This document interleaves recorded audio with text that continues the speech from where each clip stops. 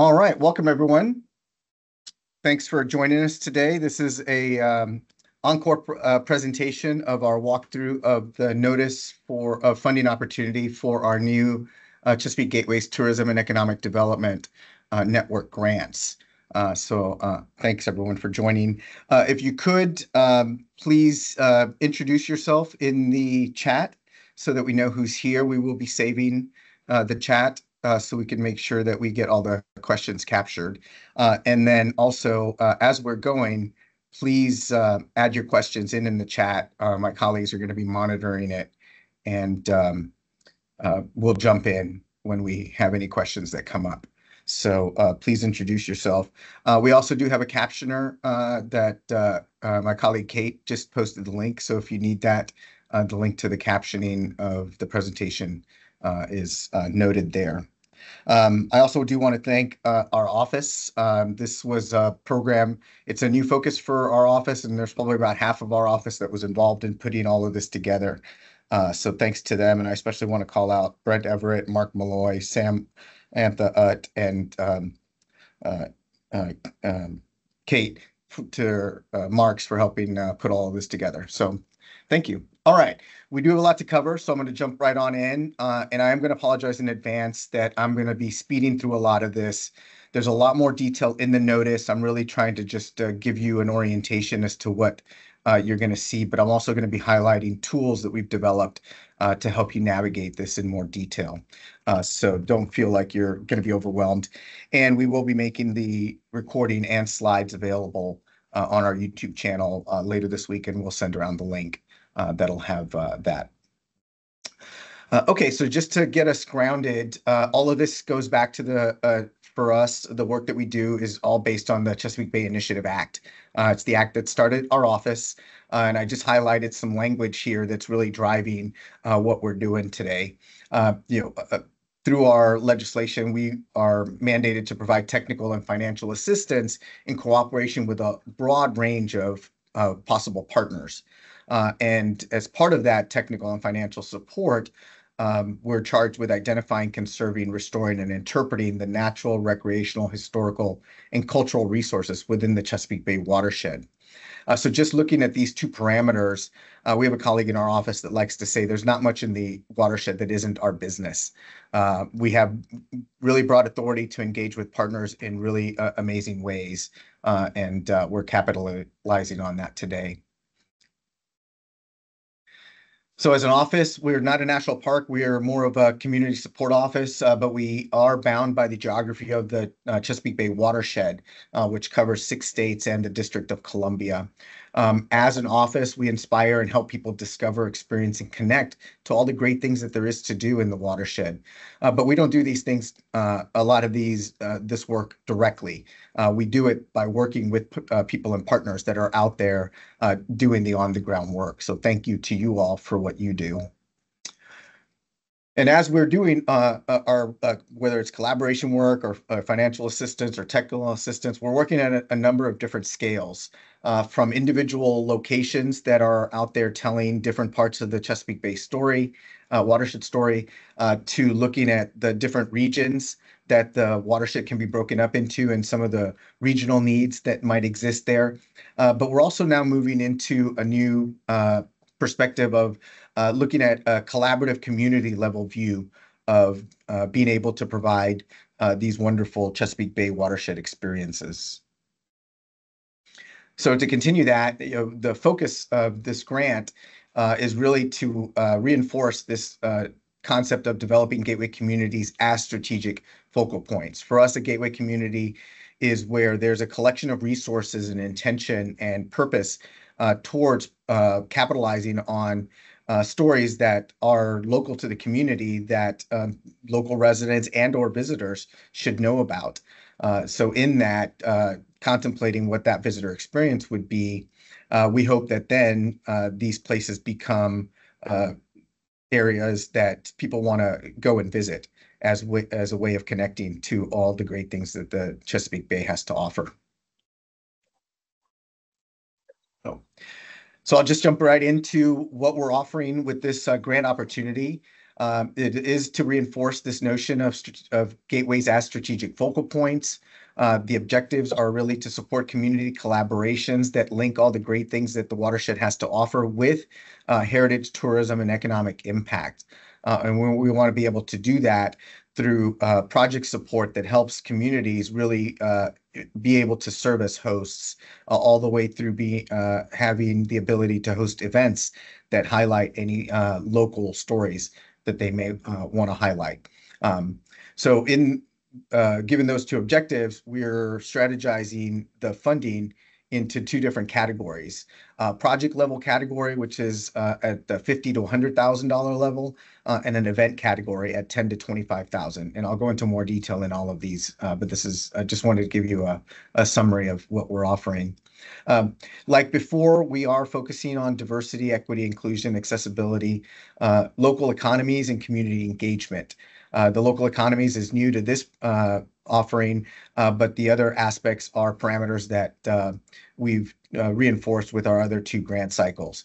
We really want this to be an opportunity to have communities bring in stakeholders that haven't really had a seat at the table or have been underrepresented or who represent the stories that there are to tell. So we want there to be an opportunity for you to reach out and use our grant as an opportunity to make those connections. As before, we are privileged to be able to offer this grant opportunity with no match requirement. So whatever resources you're going to need for this grant, you're going to be able to put into the budget.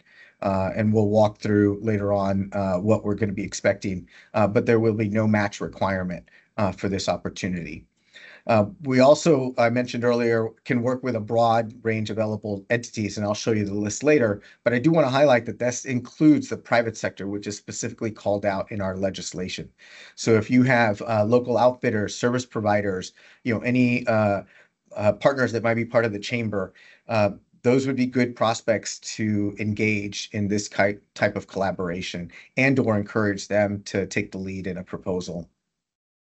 I mentioned that we are bound by the Chesapeake Bay watershed, so that includes our grant making. All the grants, the projects have to occur in the watershed. We do have the ability to grant to organizations that are located outside of the watershed, but their projects have to be within the bounds of the watershed.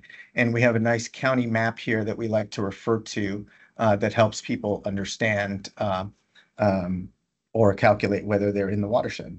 And I will put that in the chat. And then new with this round, and we'll explain what this means a little bit later, but all the projects are going to be required to partner with a Chesapeake Gateway place. We have a new set of designations that we're rolling out, and that includes entities that have public programming, are telling some part of the watershed story. They can nominate themselves to become a Chesapeake Gateway place. This grant will require a partnership with one of those locations, and we'll explain what that means later. So again, back to why we're doing this. It's really to help enhance your community's ability to be a host to local residents and to visitors about whatever part of the watershed story you have to tell. And we're doing that through two types of support, really the project level support and then zeroing down at events. Now, the project level proposals can have an event built into it as part of the budget, but you can only submit for, at the project level, a max of 100,000. And the reason we're structuring it this way is that we know that there's data that says if you increase visitorship, you increase economic impact to the local area.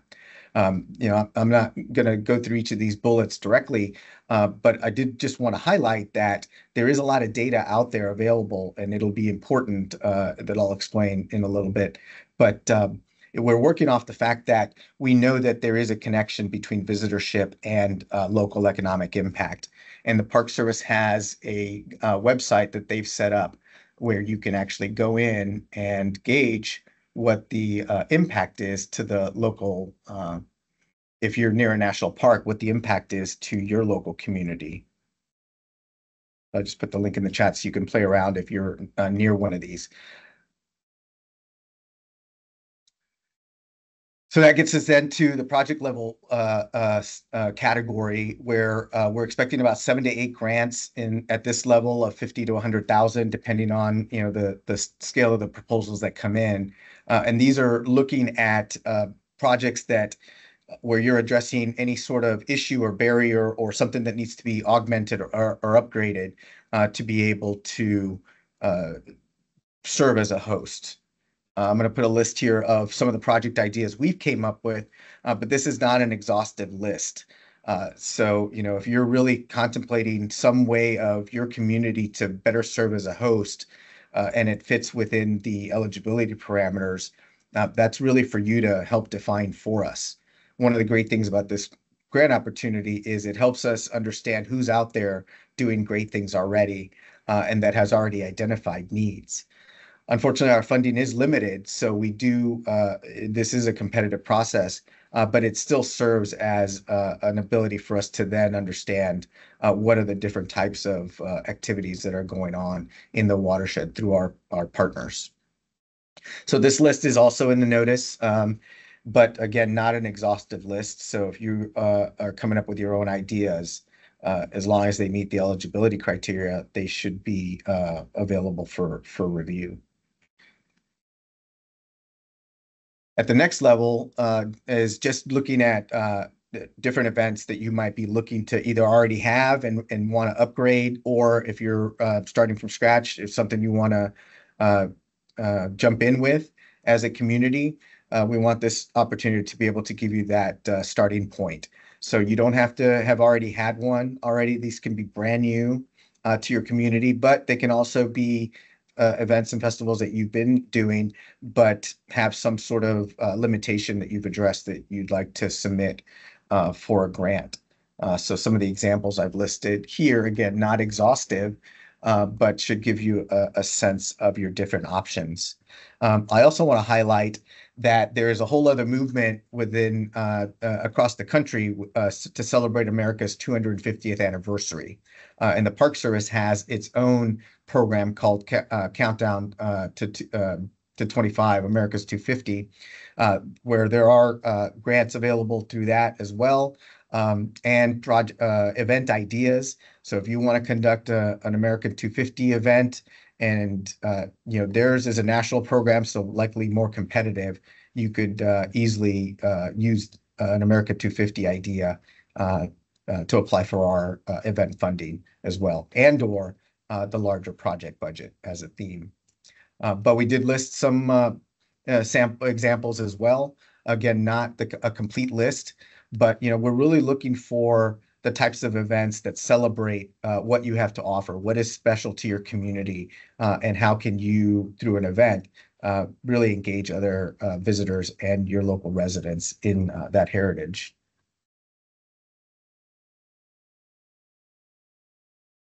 Really quickly on the timeline. So we are at July 31st today with this grant application webinar. The grant is already open, and I'll get to the link further down. But the application window is now open. It'll close on October 31st at midnight. I do want to highlight that this is a technology-based application. All the applications have to be submitted through grants.gov. We're not able to get emailed applications or paper applications, and that portal will close at midnight on Monday the 21st, and we have no ability to reopen it. So I'm just giving you a heads up warning now. Please plan accordingly. These are not grants to just jump in the last week. There are a lot of steps involved. So if you do intend to apply, make sure that you're planning ahead. I do want to highlight, and I'll show you the schedule later down, but we will be hosting office hours as we have in past years. We'll be doing 1 day a week leading up to the week before. The week before, we'll do one every day. And then the day that it's due, I think we've got the entire afternoon reserved. And these are opportunities for you to dial in through a Teams link and ask your question, hang around and listen to other questions.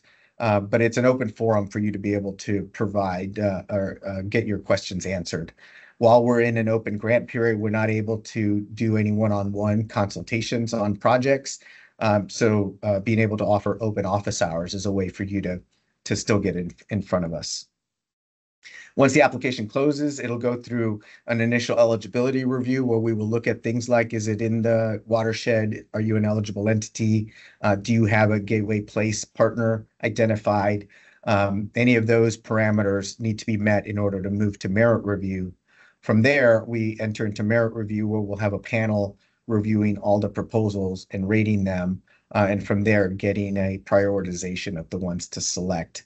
Those that get selected will go to budget negotiation. We'll fine tune all the pieces of your project to make sure everything's allowable according to our grant guidelines, the federal grant guidelines. And then from there, we move to award. We are hoping to have these projects, all the reviews and awards done in order for projects to start in the summer. But that time frame can adjust by a few months depending on the complexity of your project. So for now, we just kind of list a general time frame. I mentioned earlier that this is likely going to be competitive. Just as an example, even though we're changing the focus, it's a really wide watershed, and we've only have $1 million designated for this, which is a great amount to be able to provide.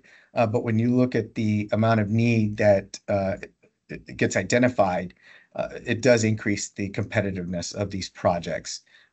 We're talking about 1 in 5 or 1 in 6 that is able to be funded through our office. So just keep that in mind. We make a lot of tools available to you. We have a really detailed checklist that tells you exactly what we need to see in the proposals. The more you can follow the guidances that we've provided for you, the easier it'll be for the reviewers to review your proposal and likely translating into higher ratings. All right, so let's go into requirements. And I just need to check if my colleague Brent is on. Yes, great. Okay, awesome, thanks. So under requirements, I highlighted a broad range of entities. Pretty much the only people that can apply are individuals and federal partners. Beyond that, it's a really broad list. So hopefully you're seeing yourself in one of these categories. And again, all that we would be looking at beyond your individual eligibility as an organization is that your project then does occur in the watershed. One of the other requirements that we're adding is a criteria looking at how well you connect what you're trying to do with local economic impact. And a good way to start assessing some of that connection between visitorship and economic impact is to check with your local, county, regional, or state economic development or tourism office. If you don't have one at the local level, there'll potentially could be one at the county level, but there will definitely be one at the state level. So a good resource to look at what they have available for you as far as data.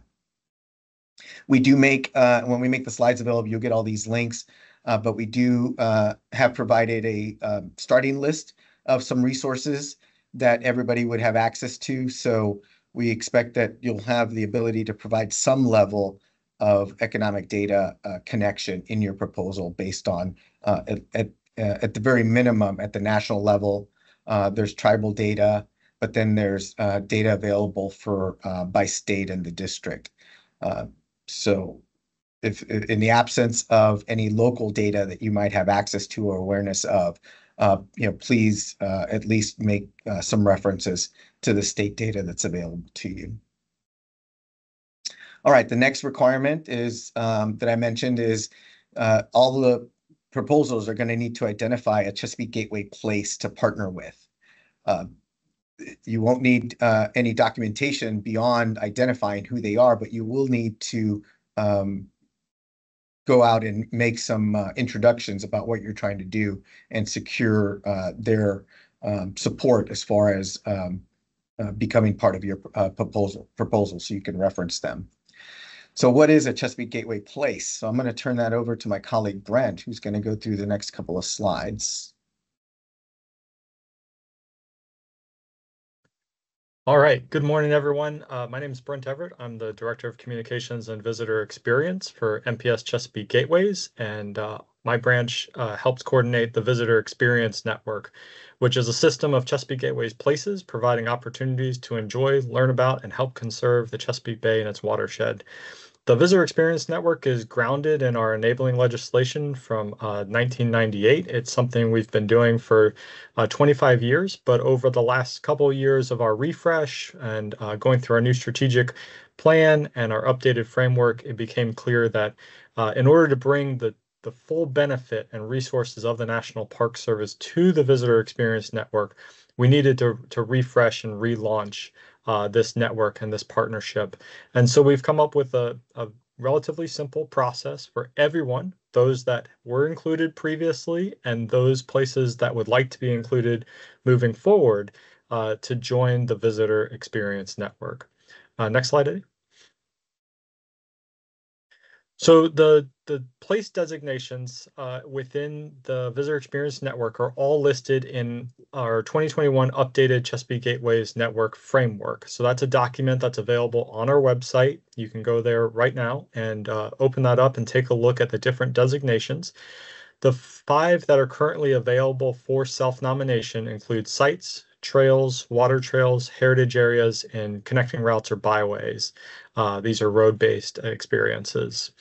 Now, each place has, each place designation has specific defining characteristics, and they do share some across all different place designation types. So obviously, all of these places need to be located within the Chesapeake Bay watershed.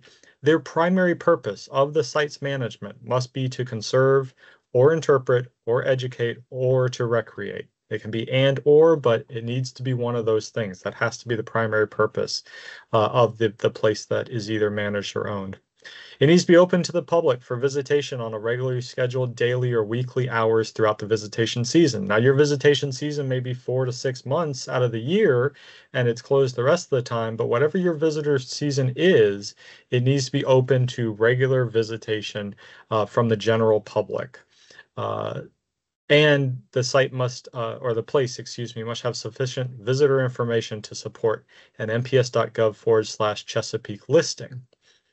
There are specific defining characteristics per designation beyond these 4. So I encourage you again, if you own or manage a place that could be included, or you're going to be working with a partner who would like to be included in the Visitor Experience Network, the first place to start is in that updated 2021 network framework. Next slide, Eddie. All right, so to become a member, it includes a self-nomination process. Again, that's available on our website. If you navigate to any one of these links, it'll take you to that information. For prospective partners, if you want a more detailed walkthrough of this process, the justification and the benefits, that video there at the bottom on our YouTube channel is from our January webinar where we went through the full process in detail. And we do have the written instructions as well as a link to the online. It's a Microsoft form that you fill out. Each place needs a separate self-nomination. So if you are an organization that manages 3, 4, 5 different places, you would need to submit a self-nomination for each of those places because the information is going to be different for each one, right? Next slide, Eddie. All right. So in addition to being a grant application cooperation, there are benefits to joining the Chesapeake Gateways Visitor Experience Network. Inclusion on the mps.gov Chesapeake app, you have place listings and event listings. mps.gov gets millions and millions of views, page views a year, and we're tapping into that asset. And we're always updating and providing new resources to the users of the website. So there's always new stuff coming. One of the great things about it as well is that mps.gov is you're gonna find it to be top search results most of the time. It's either going to be in the top 2 or 3 once your place is listed on the website. So it increases that visitor understanding and knowledge prior to their arrival at your place, ensuring that we have educated and informed visitors at these places.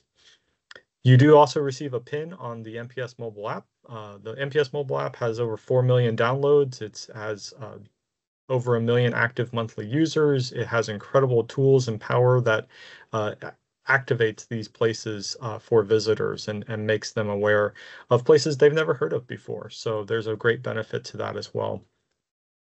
There are opportunities for inclusion and access to MPS application experiences. These include self-guiding and also guiding tour experiences, as well as other things to do, including thematic trip ideas, which can be included on the website and on the mobile app. And in addition to all of that, you have the use of the MPS, or sorry, excuse me, you have the use of the Chesapeake Gateways partner branding identity.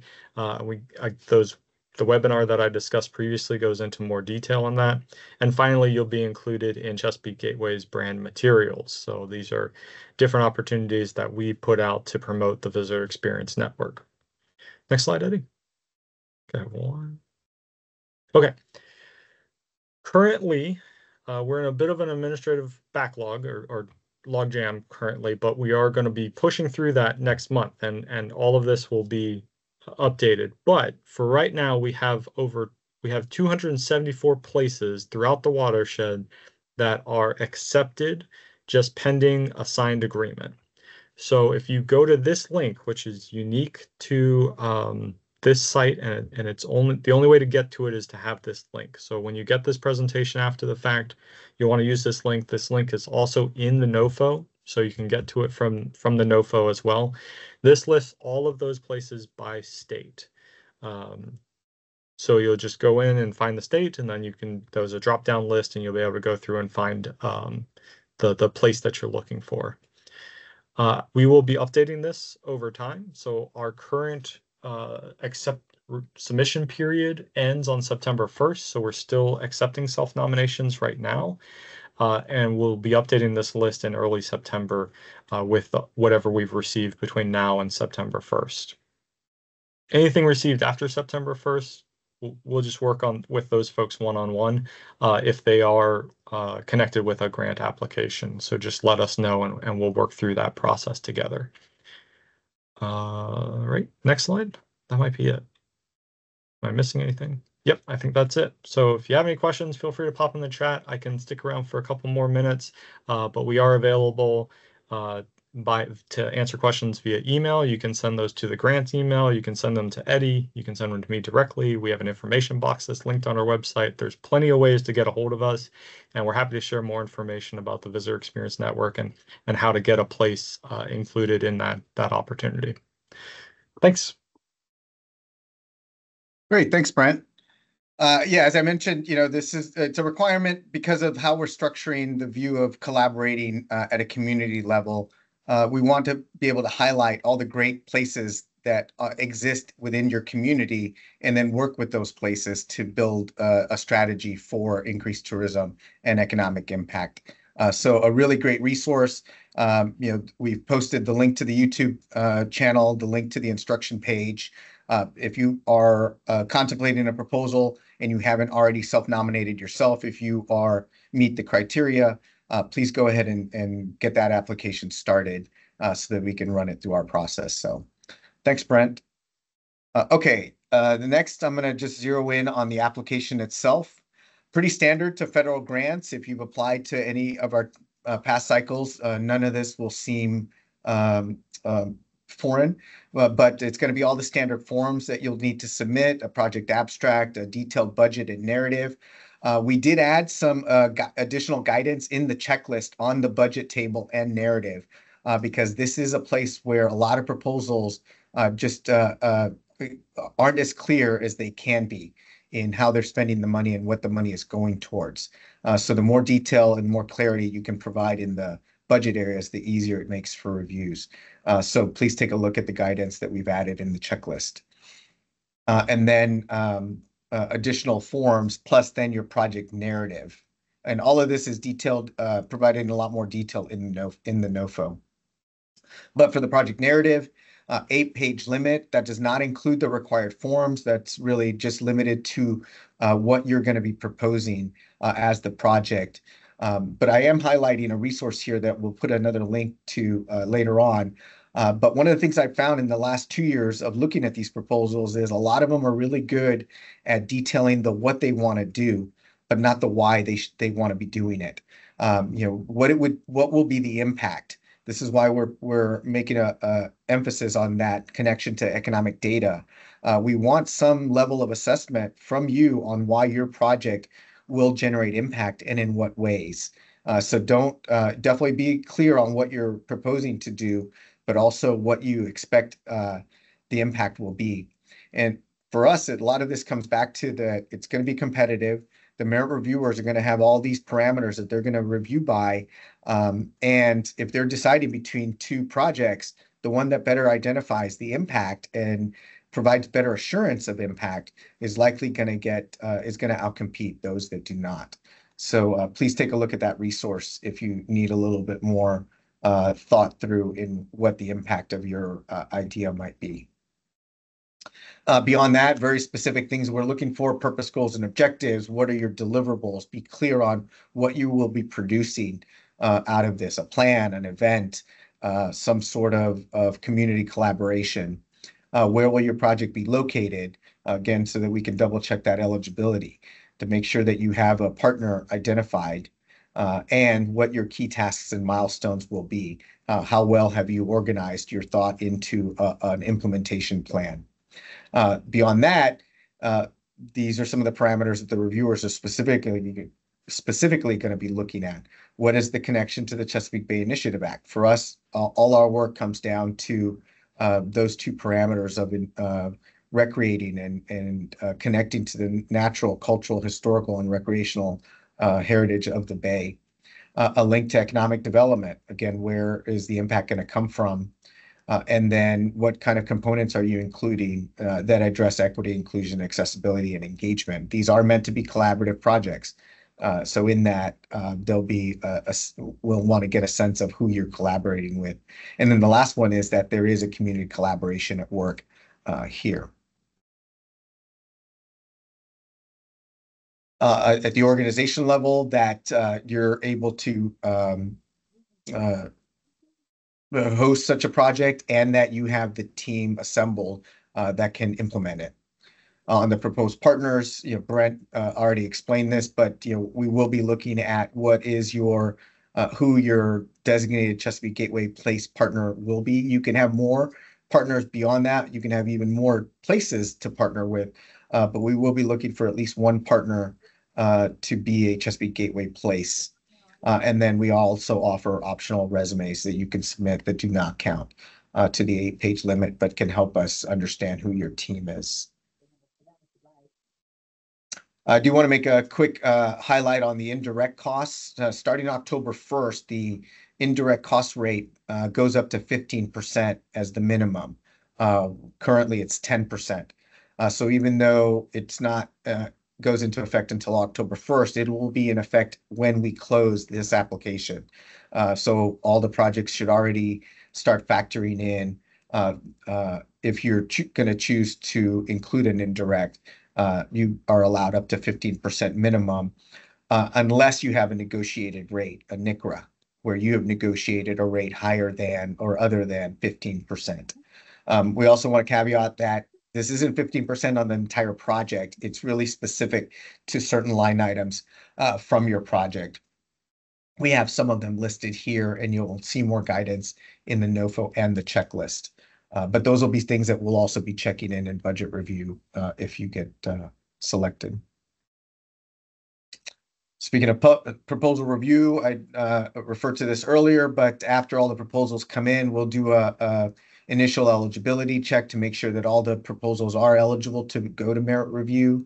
We'll be assembling a panel while we're in the application phase and of merit reviewers, which will be an assortment of federal contacts that have some sort of expertise in either tourism, community engagement, collaboration, economic impact, individuals that will have the kind of expertise we need to review your proposals.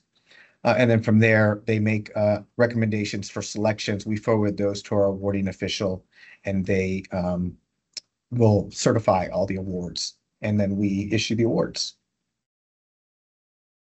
Really quickly on review criteria, we have weighted these to emphasize what we're hoping to see in each of the proposals at 20%. Again, that connection back to the Chesapeake Bay Initiative Act. How well are you zeroing in on some part of the Chesapeake Bay heritage, watershed heritage?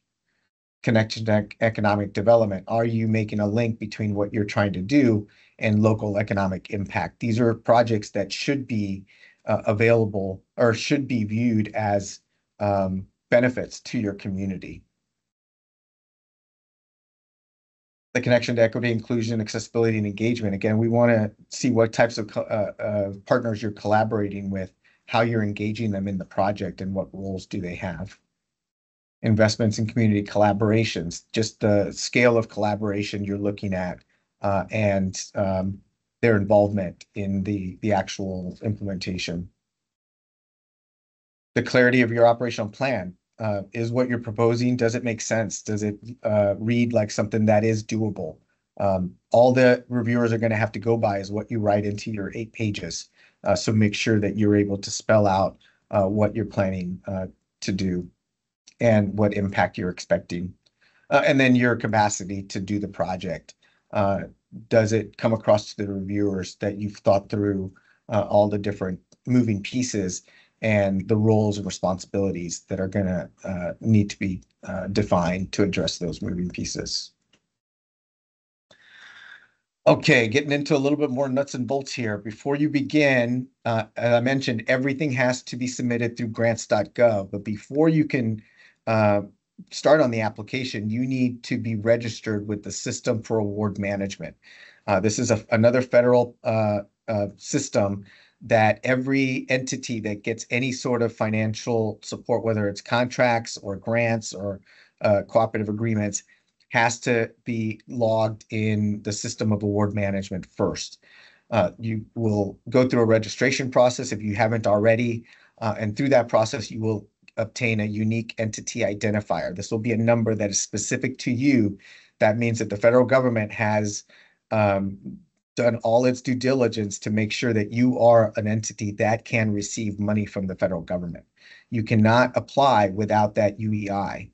And I'm highlighting this because the process, I did it as a sample. When I did it, it was about 2 weeks turnaround time. Some of the grantees I've heard, it can take up to about 2 months. So if you don't already have one, I would, at the finish of this webinar, immediately start that process. We did do a grant or webinar on this in 2022 that's still relevant. So there'll be a link in the slide. If you scroll to the minute 22 and 6 seconds, you'll see the start of the discussion on System for Award Management. And then there's additional topics that you might find interesting in our playlist. Application tool. So we're trying to make this as easy for you as possible, not just in translating the notice, but also in giving you some tools to help increase your competitiveness in your proposal. We've have some presentations we've done in the past that if you need additional assistance in advancing your inclusivity in your project idea, one of our colleagues, Brittany Hall, did a great presentation on how to be more mindful of DEIJA in your programming. And then, as I mentioned, we did a webinar last year on logic modeling, which is a way of helping you define impact. It takes you through a step-by-step of what are your activities, what are you hoping to see from those activities, and what kind of impact would that result in. So a really good tool if you need help coming up with some impact language.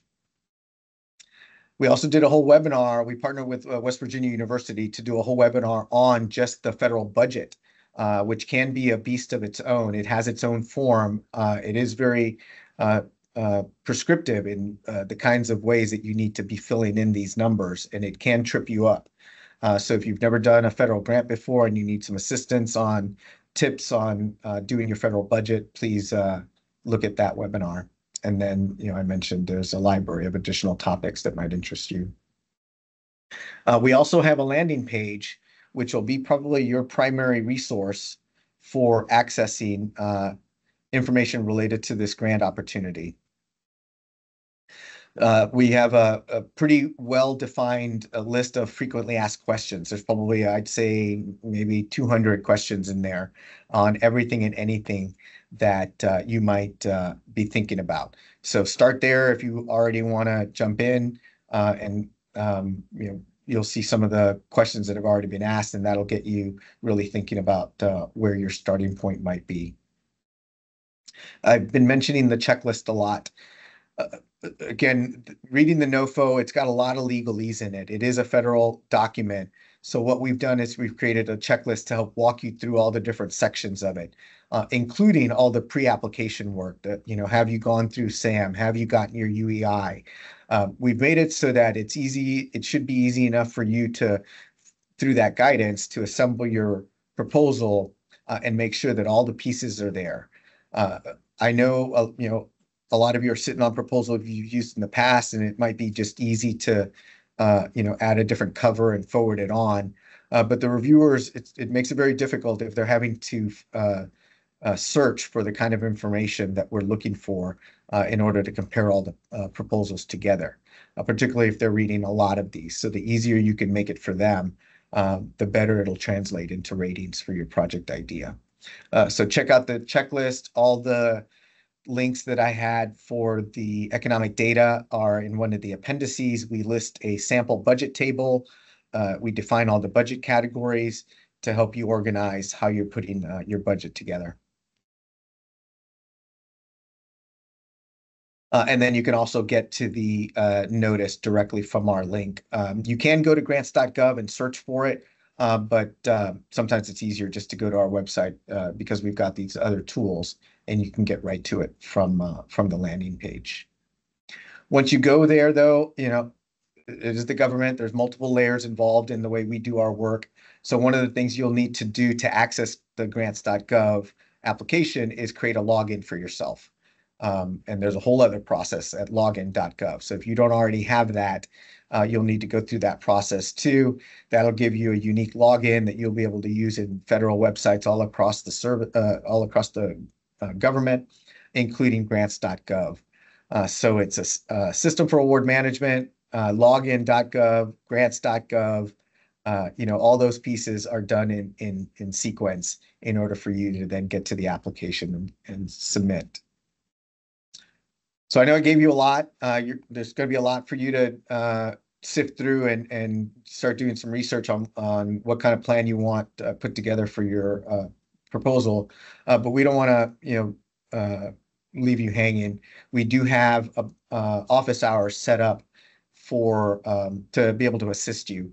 They're going to be every Thursday leading up to the week before, and then the week before it's a holiday on Monday, so we're only operating Tuesday through Friday that day, but it's every day 4 to 5. And then the day that the applications are due, we'll have the office hour open from 2 to 5 to give you plenty of chances to get your last minute questions answered. Again, a caution, these are not easy processes. Do not wait till the last week. Get started on your UEI now. Make sure you've got your login all set up so that you can access the system. The system will close down at midnight on the 21st. So you don't want to be scrambling 5 minutes to midnight trying to get all your pieces together.